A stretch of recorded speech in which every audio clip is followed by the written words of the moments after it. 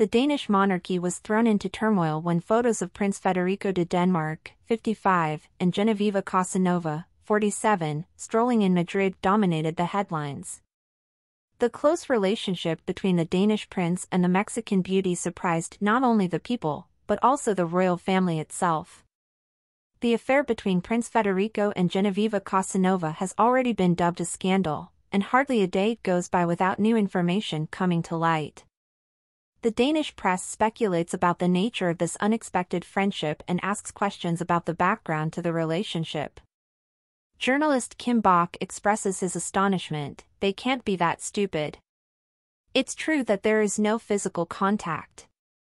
But there are too many coincidences, too few possibilities, and it is likely that it was she who informed the media." The speculation about possible motives for the revelation of these images leaves room for wild theories. This is not the first time Prince Federico and Princess Mary of Denmark, 51, have been at the center of a scandal. Memories of past escapades, from secret trips by the princess to Australia to allegations of infidelity on the part of Prince Federico, are being revived.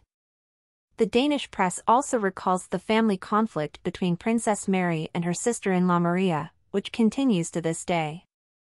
The roots of this conflict go back to 2005, when rumors emerged that Joaquin, Prince Federico's brother, was in love with Mary. A delicate situation that was exacerbated by Joaquin's engagement to Marie Cavalier, a woman who bore a striking resemblance to Princess Mary. The royal family made considerable efforts at the time to maintain a semblance of harmony, but tensions remained. The recent pictures of Prince Federico with Genoveva Casanova have rekindled the fire of this long-running family conflict. Princess Mary, known for her popularity among the Danish people, is not only fighting for her own position, but also for her children's succession to the throne. The royal marriage is facing a severe test, and the world is watching developments in the Danish royal family with bated breath. Will this scandal shake the crown, or will the royal family once again prove its ability to manage conflict?